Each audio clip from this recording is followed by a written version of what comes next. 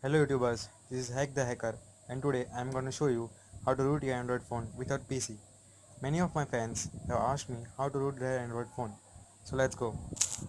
First of all, download this app KINGO Root from Google and install it. Open the app and now there will be an option called one click root.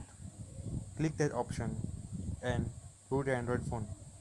It will take several minutes to root your Android phone.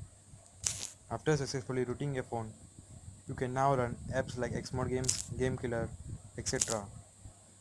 Open the app and it will request for root permission. Allow it. So now you have got root permission.